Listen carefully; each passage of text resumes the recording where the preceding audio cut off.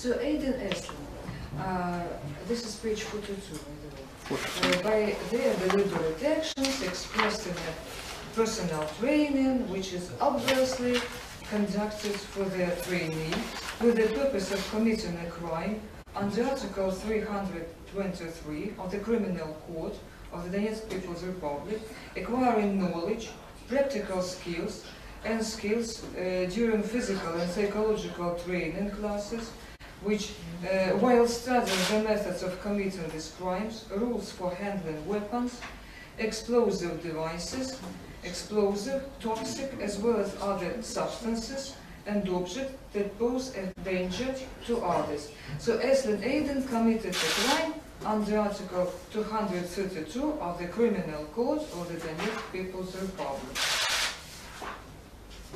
Обвинение понятно ему? Do you understand the accusation? Так точно. Виновность себя признает или не признает? Do you agree with this charge? Do you plead guilty? Yeah. Да. Признает.